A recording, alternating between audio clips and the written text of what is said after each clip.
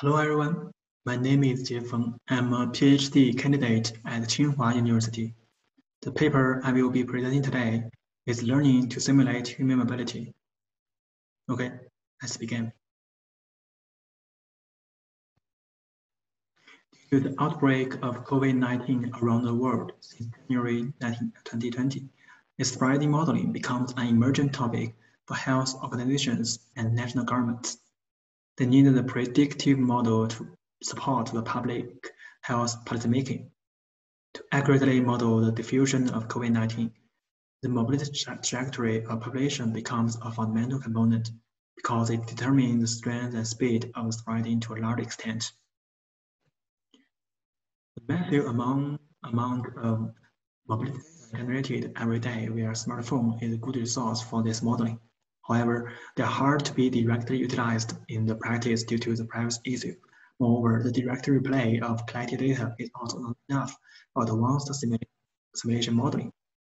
Thus, the realistic simulation of human movement to generate a massive high-quality individual mobility trajectory becomes a valuable and important problem. In this paper, we investigate the mobility simulation problem and propose a game-based framework to simulate human mobility. Based on the mobility trajectory metrics and COVID-19 modeling, proposed solution achieves promising simulation performance. The realistic simulation of human movement is not a new problem and has been well studied in the past decades by researchers from transportation and physical fields. We call this mainstream of this research works as the model-based methods. This is because they assume that human mobility can be modeled by limited parameters with explicit physical meaning, and these parameters describe the key characteristics and patterns of human mobility. Here we present two works from transportation field. Take time Zeyu as an example. They first extract several temporal patterns from the large-scale mobility data, and then build templates based on these patterns and cooperate with the decision tree and Markov model to generate the temporal choice of human mobility. Finally, they use rank-based EPR model to model the spatial choice of human mobility. This method relies on the assumption of typical mobility patterns and fails to generate various trajectories in the real world. Besides, with the success of generative adversarial network, recently researchers proposed model-free methods to learn to simulate the human mobility behaviors from the real data. Different from the previous model-based method, model-free methods give up explicitly extracting mobility patterns with physical meaning, and they move the way to build a neural network-based generative model for direct learning to simulate the human mobility. Here are two example methods. Take trajectory GAN as an example. It first converts trajectories into an image, and then use the standard GAN to learn to generate such image-based trajectory. Finally, after translating the image-based trajectory with rules, we obtain a final synthetic mobility trajectory. This method ignores the natural characteristics of human mobility and leave it to the model to direct learning. Two kinds of methods. There are some limitations. For model-based methods, human mobility expects complex sequential transitions between locations which can be time-dependent and high-order. Model-based methods overlook these complicated human mobility regularities and thus fail to accurately model the real-world mobility behaviors. For model-free methods, learning paradigm without utilizing the prior knowledge of human mobility patterns makes their learning procedure inefficient and ineffective. Besides, it's also hard for them to capture the hidden patterns of human mobility when learning with noisy and inaccurate raw data. Considering the advantages and the disadvantages of previous works, here we try to combine them together to obtain a balanced model with better simulation performance. As shown here, our proposed solution follows the basic framework of GAN with a generator and a discriminator. Based on this, the novel contribution of our work is the various designs to introduce the domain knowledge and the physical regularity of human mobility into the framework to improve overall performance on simulating of mobility. We first introduce the design of generator. It contains two sub-modules. First is the sequence stat to model the human influence. is a self-attention-based network to capture the complicated temporal transitions between mobility trajectories. Second is RegionNet, to capture the urban knowledge. It's an attention-based network to model the effects of urban structure on human mobility behaviors. Next, we introduce them one by one. In FemNet, we first random sample a location based on the population distribution around the whole physical space. Then we translate the discrete location. Here, for example, we use the base station or grids as a discrete location into an embedding vector. Then for each step generation, we also assign a discrete time for it. Based on the vector presentation, the representation of spatial temporal point, we use self-tension-based structure to model the complicated relations among these sequential points in the vector.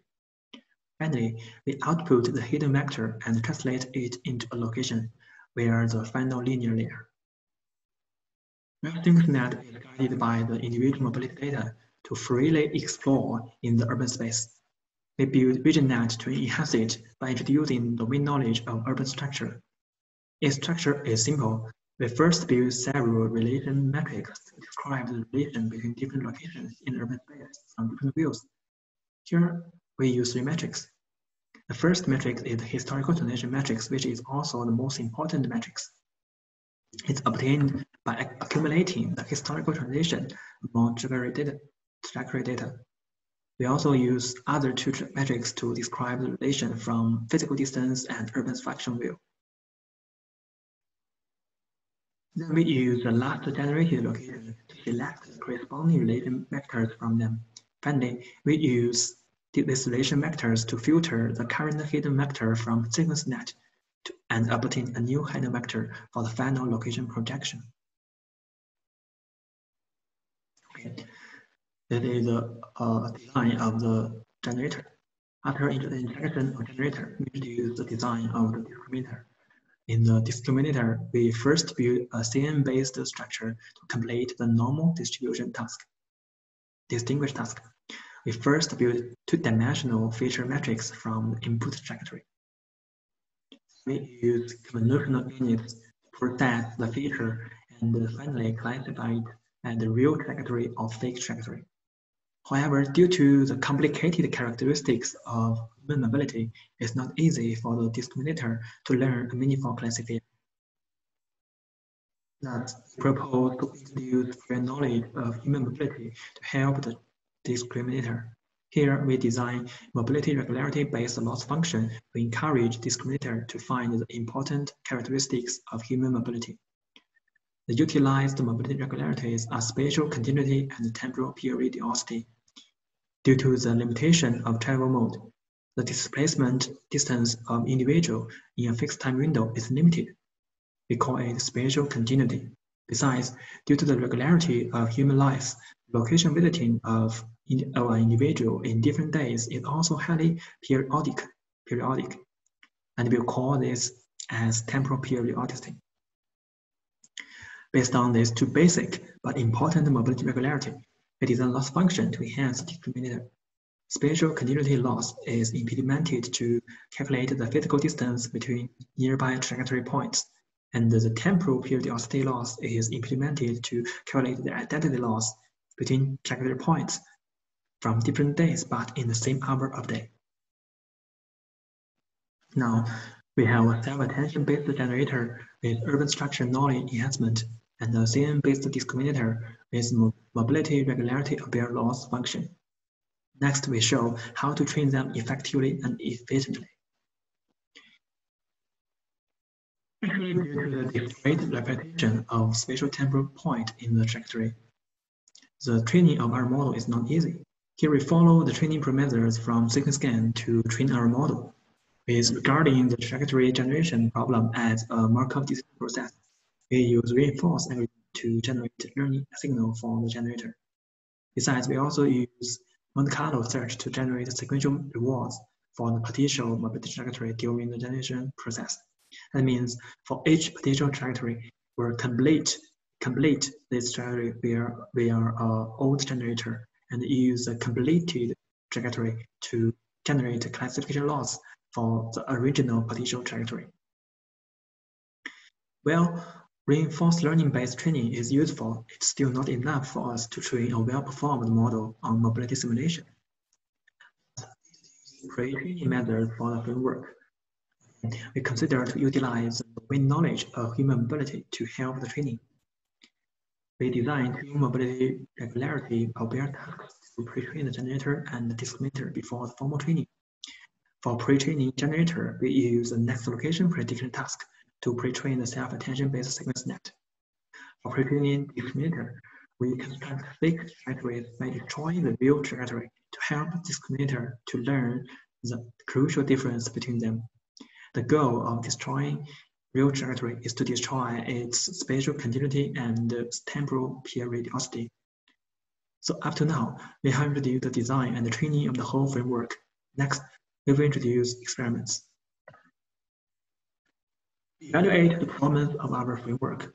We use one private mobile operator dataset with more than 100,000 users and one public GeoLab dataset to support various experiments. Basic information on these two datasets is shown in the table. For each dataset, we discrete space and time and divide the host dataset into 3 partitions for evaluation.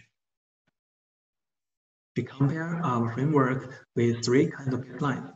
First class is mobility prediction methods, including Markov model and deep model. The second class is model-based methods with simplified assumption of human mobility, including time-zero and LHMM. The final class is the GAN-based model-free methods by directly learning from data. They are standard GAN, image-based trajectory GAN, and the sequence GAN, which is also the well-known model for text generation. Here we define 6 metrics to measure the quality of generated mobility trajectory by comparing with the real data via adjacent channel divergence. These metrics describe the characteristics of mobility trajectory from different views. For example, the first 2 metrics, distance and radius, observe the trajectory from the spatial view, and the third metric, duration metric, observes the trajectory from the temporal view. Okay, here is the final results. First, for mobility prediction methods, Markov model performed best on single distance metric. But this is not to say that Markov model is really good, because we can find that its performance on daily location is worth a lot. A real well-performed model should achieve balanced and promising results on all the metrics. Obviously, Markov model is not a good one. For model-based methods, IOM model achieves best results on daily location metric, and the time-zero model achieves second best results on radius and iRank metric on mobile operator dataset. But you can find that model-based models performs not so well in GeoLab dataset. We think this is due to the data quality, small volume, and sampling mechanism of GeoLab dataset. Due to these factors, the mobility regularity of GeoLab dataset is not so obvious. Thus, it is not so important in the mobility modeling. So, mobility model-based methods fail to perform well on this GeoLab dataset. For model-free methods, we can outperform best by getting second best results on 2 metrics on mobile operator dataset and second best results on Feng metrics on GeoLab dataset. Compared with previous model-based methods, model-free methods do not rely on the assumption of regularity of given mobility dataset. Thus, it can achieve better performance on GeoLab dataset. Finally, our methods performed best on most of the metrics on 2 datasets. Even on metrics we are not best, our results are very close to the best results and become the second best results. Thus, from the view of metrics for measuring the difference of synthetic data and real data, our model is the best model. We all visualize the synthetic data from different views to present the quality of it. We first present 2 samples of generated trajectory in the left figure. You can find that these 2 trajectories follow the important mobility regularities, including the spatial continuity and the temporal periodicity. Right figure presents the temporal population variation of 2 sample regions. You can find that the temporal aggregation of synthetic data is very similar to real data. Further, we present the spatial population distribution. of synthetic data and real data in the left figure, you can find that the two spatial distributions are also very similar. And these visualization results also demonstrate the good quality of our data, synthetic data. We use the synthetic mobility data to conduct the COVID-19 spreading simulation. Parameters for COVID-19 simulation is from the reference paper. The main idea of the simulation is to repeat the spreading process in the synthetic data. In this way, better synthetic data should get more similar results to the real data on the spreading simulation. Detailed simulation procedure is as follows. We first random select some people as exposed. Then we record susceptible people who co-occur in a spatial unit with exposed people. Then these susceptible people becomes exposed with probability beta, weighted by a close contact ratio C. Then we update other status. We repeat this experiment in real mobility data and the synthetic data. Finally, we can measure the difference between them, and we can find how, and we can use these results to judge the quality of the synthetic data. Results of the simulation are presented here.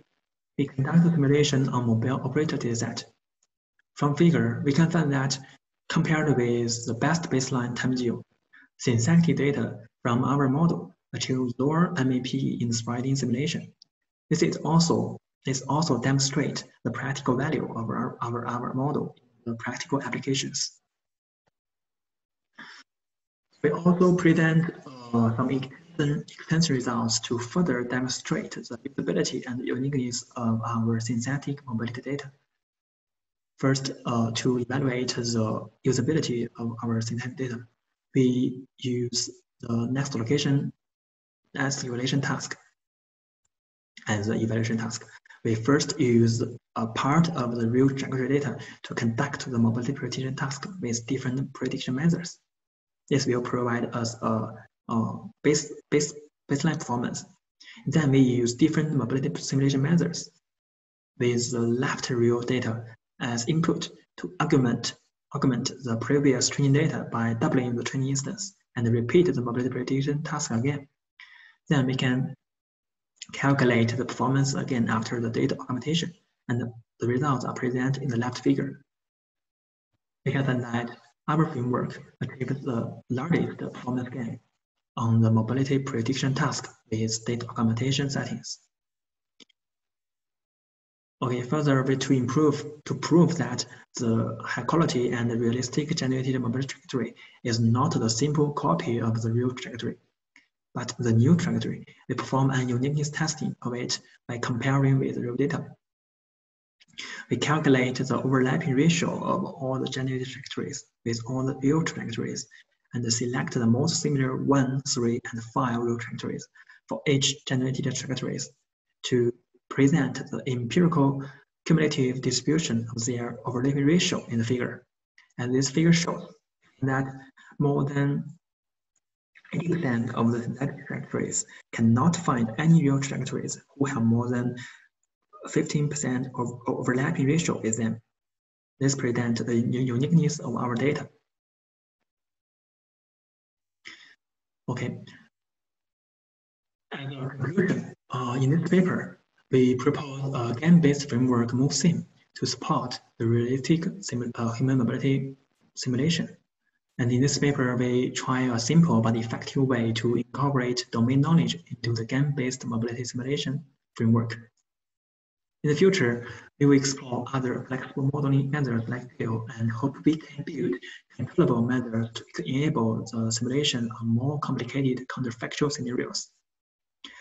Our work is still a primary try, and we hope it can inspire the related studies to help the community to build more efficient and effective mobility simulation frameworks to support the epidemic modeling and other potential applications. That's all my presentation. You can find our public codes in this address. Hoping it can help you. Thank you.